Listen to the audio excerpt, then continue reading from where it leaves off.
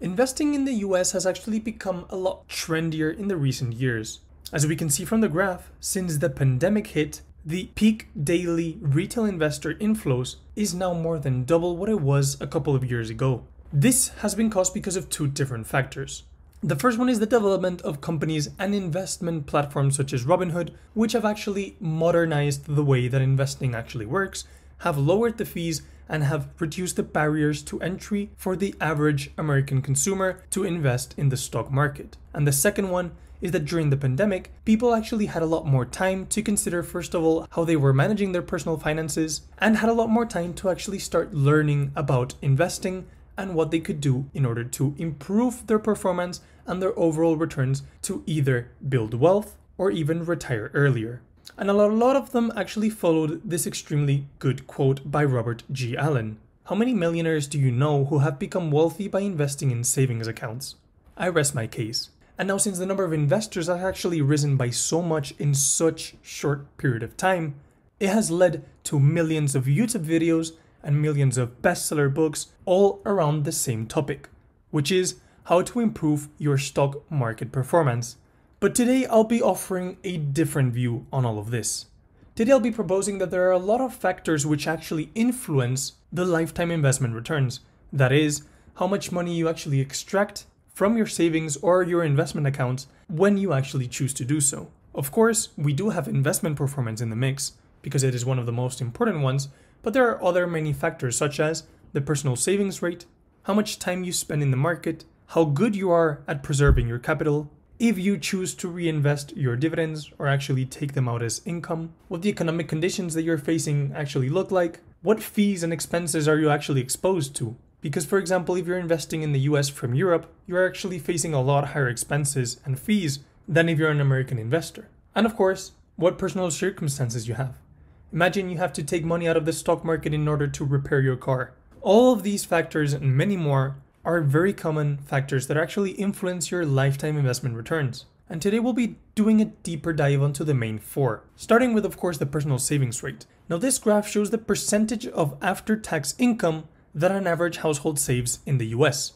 It currently starts at 4.1%, and of course, during the pandemic, it rose up to 35% because of the uncertainty that there was, and because people were scared and wanted to save up in case of what was coming in the near future. And with this data, we'll actually be doing a little experiment. So take this 4.1% and store it in your head. And now we'll look at, for example, Warren Buffett, who's considered the greatest investor of all time. Well, he averaged a 19.8% CAGR from 1965 all the way to 2023.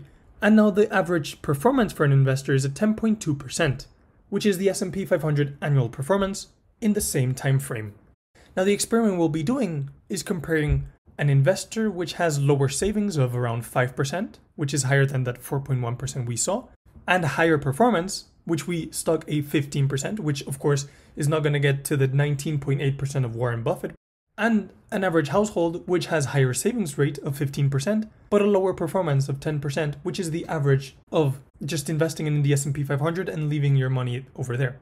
Well, if you're investing from 2020 all the way up to 2045, which means 25 years, well, in the end, there is a return difference after 25 years of close to $400,000. But I haven't told you all the truth, because investment performance does matter. But it matters more when you already have an established portfolio and every monthly contribution that you make from your savings doesn't significantly affect your ending balance. This is, for example, if we look at Warren Buffett's net worth by age, it took him 7 years to grow $15,000. However, when he was 52, it only took him 6 years to gain $1.6 billion. Warren Buffett has had an average performance of close to 20%, but I can assure you that at the start of his career, when he only had $5,000 in his bank account, the majority of his returns to get to the $20,000 was made due to his savings. Because saving money at the start is very easy. For example, if you have a $50,000 salary and you increase your saving by 10%, then you have $5,000 extra that you're saving and you're putting into your balance. And this is very significant when you have an investment portfolio that is around $10,000, because you're instantly adding a 50% to your balance. However, when you are saving that same amount and your portfolio is over $1 million, what is more relevant is actually having a higher performance rate. What I'm trying to get at is that both factors are extremely important. However, savings is a lot more important earlier in your lifetime.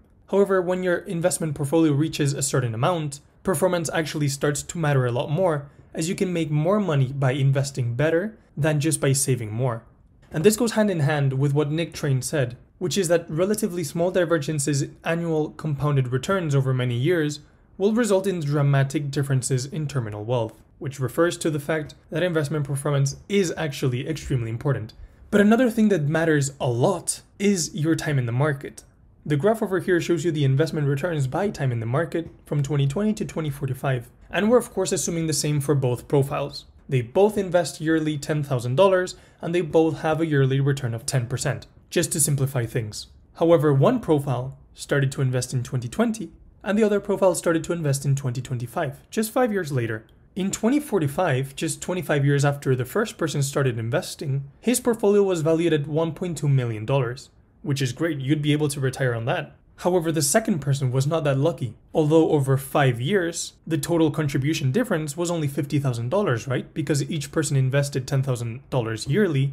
However, by total value, just by staying invested 5 more years, the first person managed to get returns of close to $500,000 more than the second person that started investing 5 years later. This is the power of compounding. Again, illustrated in a different example. Of course, the total contribution difference was only $50,000, but that 10% yearly return accumulated and increased at a faster pace every single year. And now the last point that I wanted to touch on was don't lose money.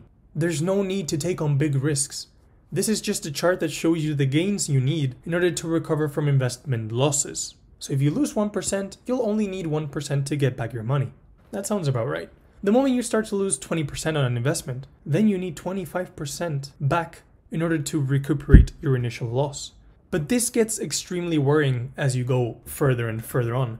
Because if you lose 50% in an investment, you then need 100% to replace that capital that you lost. And of course, if you go to the ultra extreme, if you take a huge risk and you lose 80% of your portfolio, you then need a spectacular return of 400% to get back to where you were. So this is why many great investors such as Warren Buffett, Charlie Munger, Peter Lynch, Terry Smith, the main thing that they tell you is rule number 1 is to never lose money. Always make sure that you're having a good control over your portfolio, that you know where the risks are, that you know when you cut your positions that are doing badly, that have deteriorating fundamentals, that you don't take too many risks, because if you have saved up and you have a pretty good portfolio and you have a good portfolio that is a significant amount, losing that money fast, because we all make mistakes when investing.